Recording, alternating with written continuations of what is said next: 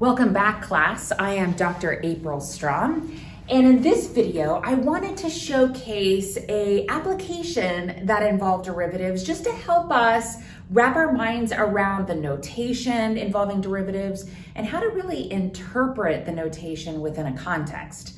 So imagine this context.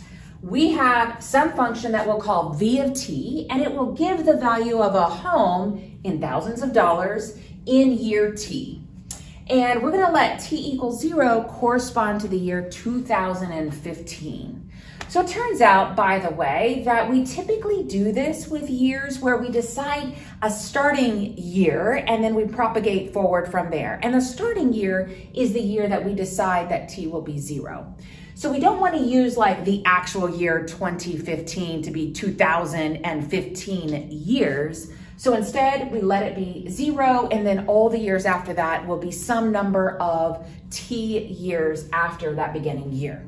So in light of that, check out this notation. Now, this is actually not calculus notation. You would have seen this, say, in a college algebra class or even maybe a pre-calculus class, but it's really important to be able to wrap your mind around function notation even in calculus. So here we have v of 8 equals 310. So what could this possibly mean?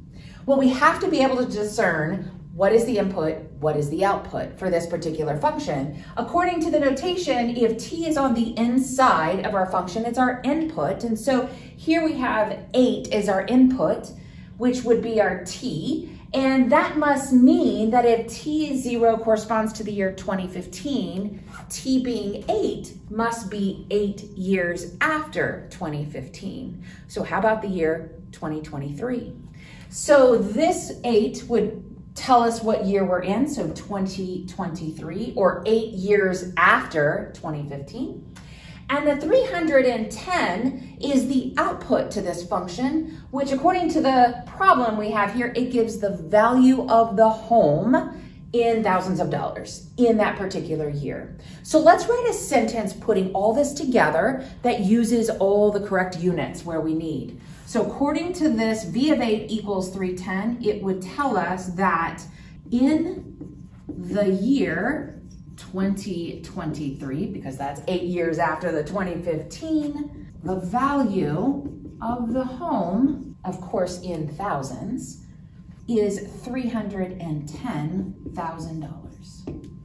Straight up, that's what it would tell you. This again, no calculus, it's just in this input, here's what the corresponding output is for that given input. But then we get to a problem like number 2, and here's where the calculus comes in. You notice that I have a little prime over here past the v. This is still in function notation, but it tells us v prime of 8 equals negative 1.5.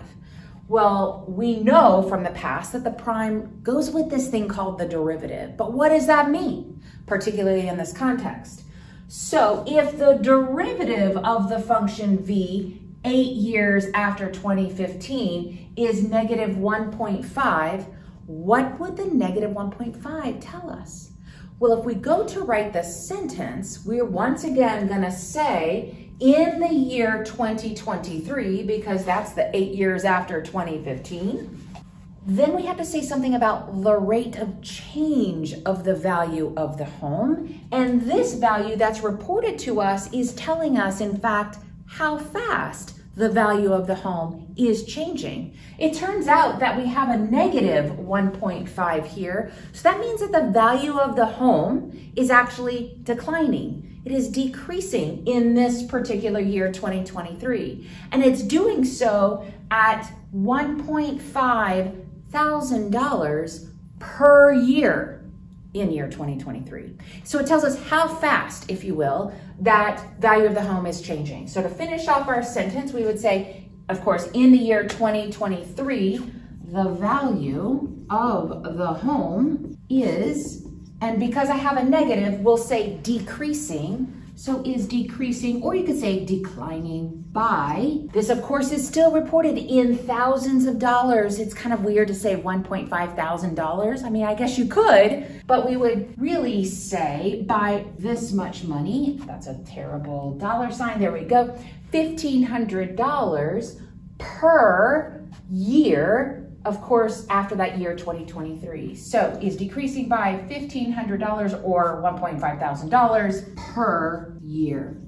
Now I'm gonna make a stink out of this per year. Often students forget this part of it because don't forget, a derivative is a rate of change. And as a result, its unit to describe that value must be a rate itself, a unit per unit. So we would describe this as the unit relative to the output, the thousands of dollars that goes with the value of the home, per unit of input. And in this case, years are the input, so per year. So don't forget the per year part. So in the year 2023, the value of the home is decreasing by $1,500 per year.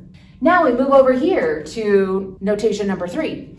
Here, once again, we still have the v prime of 8 equals negative 1.5, but we are layering on this additional statement, and the second derivative, v double prime of 8, is equal to 2.3. What could that possibly mean? Imagine here, if the first derivative tells us how fast the value of the home is changing per year, the second derivative is going to tell us how fast the value of the home, its rate of change, is changing. So it's the rate of change of the rate of change. If you want to think about this in terms of, say, driving, we have a speed, a velocity about when we go to drive, say we're going 50 miles an hour. That's our speed or our velocity. But then we could have, maybe think about the acceleration. How fast is that speed changing? Speed tells us how fast our distance is changing.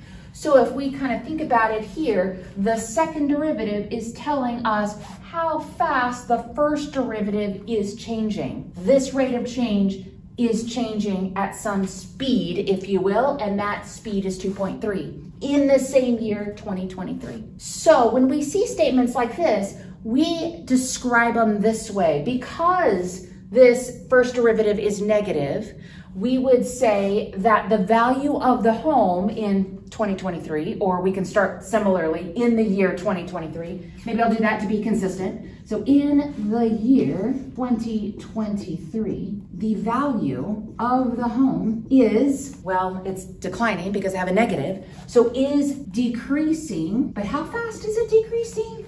Well, in this case, we have a positive value for the second derivative. So what we tend to say is the value of the home is decreasing at an increasing rate. And when we see phrases or sort of a double notation like this, we tend to describe it sort of in this format of increasing at an increasing rate, or in this case, decreasing at an increasing rate, because we are trying to figure out how fast the change is occurring. And this change tells us how fast that this value of the home is changing, either going up or down, based on the notation given. In my next videos, I will unpack what it means to say decreasing at an increasing rate, or perhaps increasing at an increasing rate. We'll really dig into the meaning of those. So stay tuned for the next video, which will help describe this in more detail. So I hope you like this video. Be sure to like it and subscribe to our channel. Thanks.